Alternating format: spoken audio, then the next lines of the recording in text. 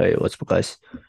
Yeah, today, so so today let's talk about some interesting topic that this is called a chsh game, right? So usually this is showing the quantum information, and also there's a research called quantum game theory.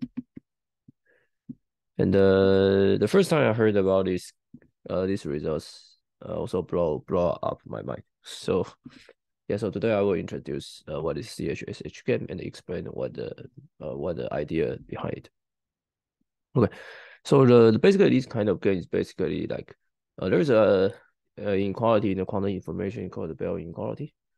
But basically the first non-trivial thing in the quantum information is that there's a kind of object called entanglement, and this entanglement will claim that basically in the quantum mechanics is this object called Bell pair.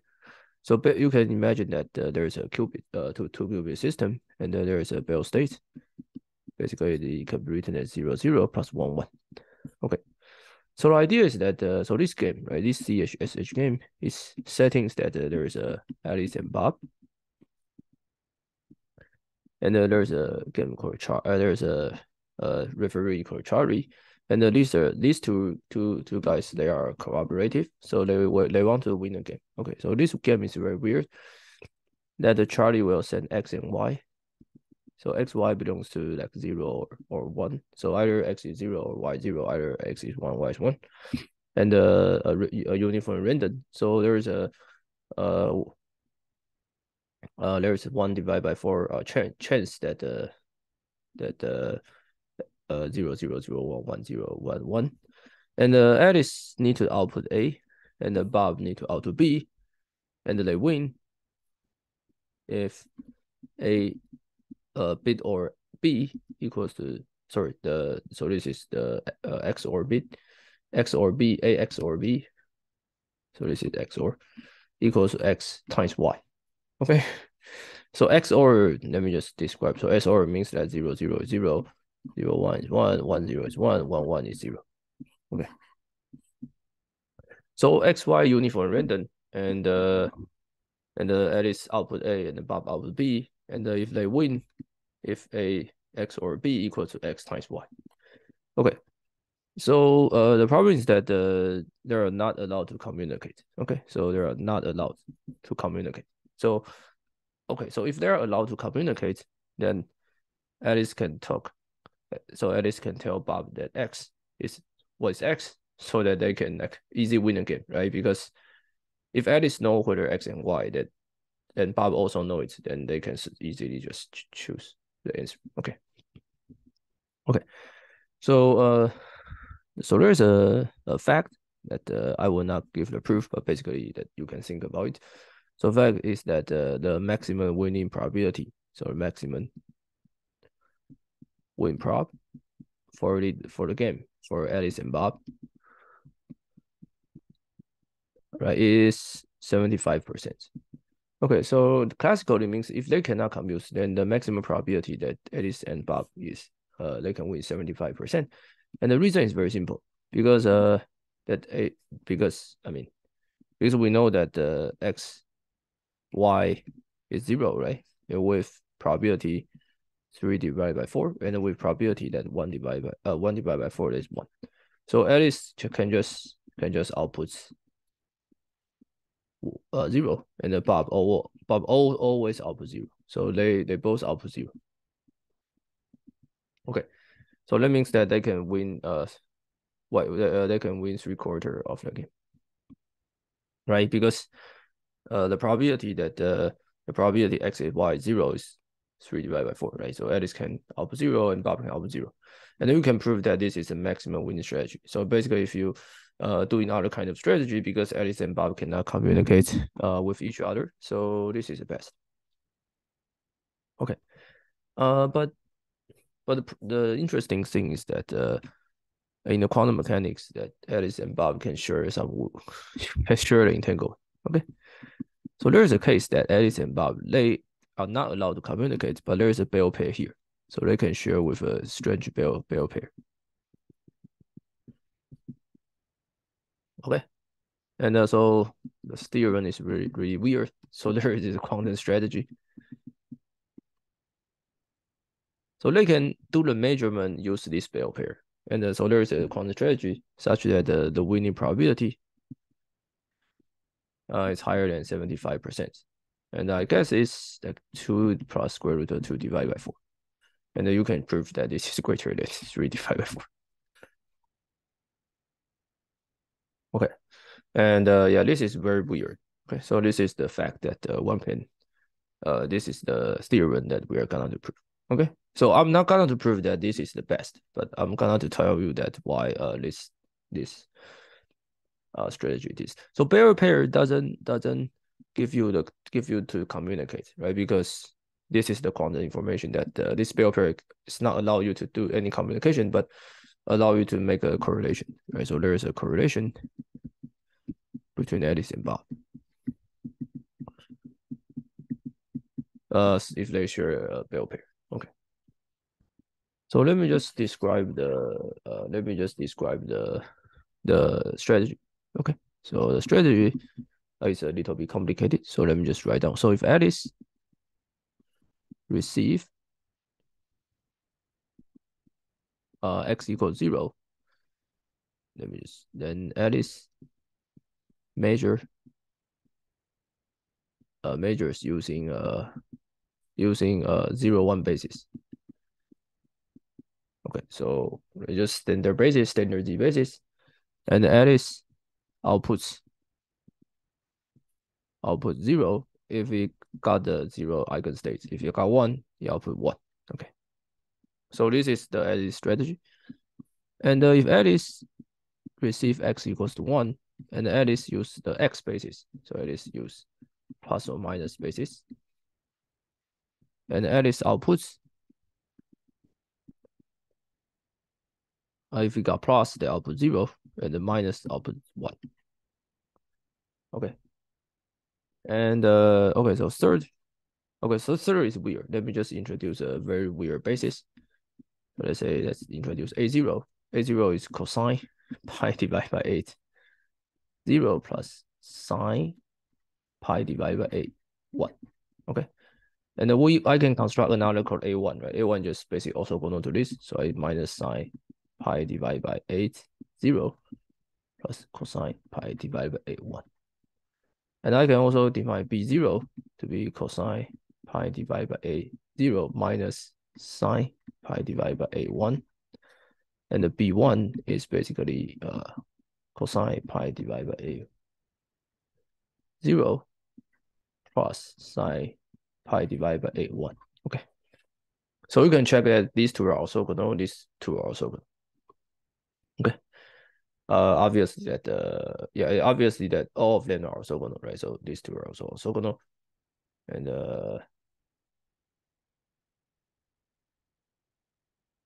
yeah.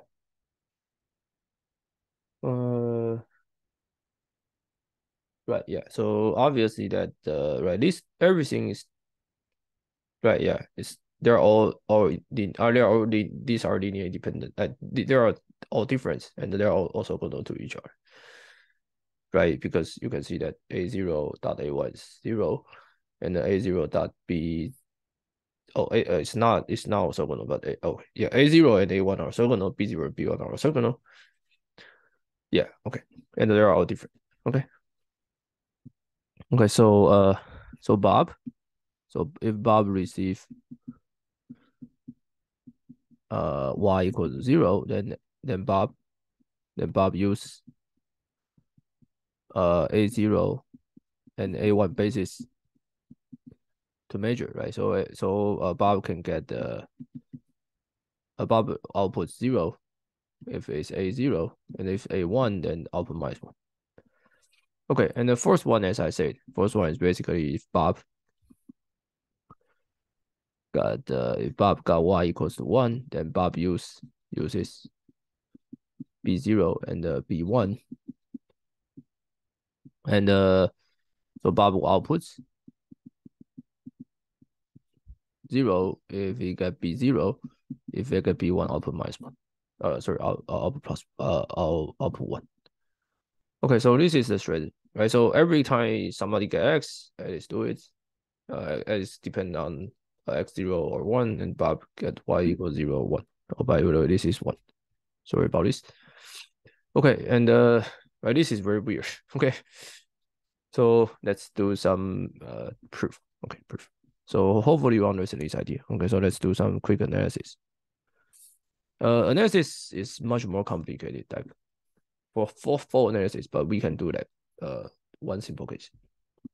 Okay, so suppose x is 0, y 0, right? So in this case, they are all 0, right? So this is A or B, right? So in this case, that Alice and Bob need to output either A0 or B. They are the same, right? To win. Okay. Okay, so we need to calculate the probability that the probability that Alice gets 0 and Bob gets 0, right? So in this case, that Alice will choose 0, and in this case, Bob will choose A0. Okay, so we just need to compute the A0, sorry, 0 tensor A0. We just need to compute 0 tensor A0 times with these Bell states and do the mod square. Right, this is the rules in the quantum information. So we get 0 and A0, and compute with the square root of 2, 0, 0 plus 1, 1. And square. Okay, so since it's 0, right? So after it's 0, it must be like 0, 0, right? So I can just take a 1 over square root of 2 and calculate A0 dot with 0. So this A0 dot with this is the 0 in the Bob case. So it's square. And by definition, right, A0, let's say, right? So A0 is cosine pi divided by 8. So this guy is half of cosine pi divided by 8 squared. Okay. And now you can also calculate 1 and the tensor A1, right? Because in order to they need to win, that they can also output 1, right? Both output 1, so it's square. And if it is 1, then you get 1, 1, right? And if it's A1 times 1, so basically you just 1 over square. So this is square root of 2, and the A1 phi square. And this is, sorry, this is just 1, right? So A1 dot 1, A1 dot 1 is also cosine pi divided by 8, right? So this is well set it. So half of cosine squared pi divided by 8. Okay, so that means that the winning probability is sum of them, right? So if x equals 0, y equals 0, then the Alice and Bob, the winning probability of Alice and Bob is cosine squared pi divided by 8. Okay, so we analysis this, right? Amazingly, if x equals 1 and y equals 1, then Alice and Bob, the winning probability is always cosine pi squared divided by 8. And if x is 0, y equals 0, y equals 1, then Alice and Bob is always also cosine pi squared divided by 8. And the same. Okay, so I just make an analysis on this one. And I think you can check for the rest, right? This number are very, very well crafted so that they can make this distribution. Okay, and but all these are uniformly random, right? Because I have a uniformly random choice to choose x equals 0, y equals 0. So the winning probability that Alice and Bob can do is cosine pi squared divided by 8. And uses 2 cosine squared pi divided by 8 is cosine 45 plus 1. So this is 1 plus square root of 2 divided by 2. So this guy is 2 plus square root of 2 divided by 4. And obviously that this guy is greater than 3 divided by 4. Okay. So this is the very weird object called chsh game. So basically if two of them, they can win this weird game with higher probability, that higher than 75%, then this is weird. This means that they have some weird quantum correlation. I have a remark that one can prove the weird this strategy is optimal. And also there's an idea called rigidity. Okay, so basically, all the rest of this, if there's another way to reach this high this winning probability, they must share a spell pair. Okay, so in some sense that the strategy is not optimal, not only optimal but unique. Okay, and this kind of thing is deeply related to the Bell inequality that I will talk in the next videos. See you guys.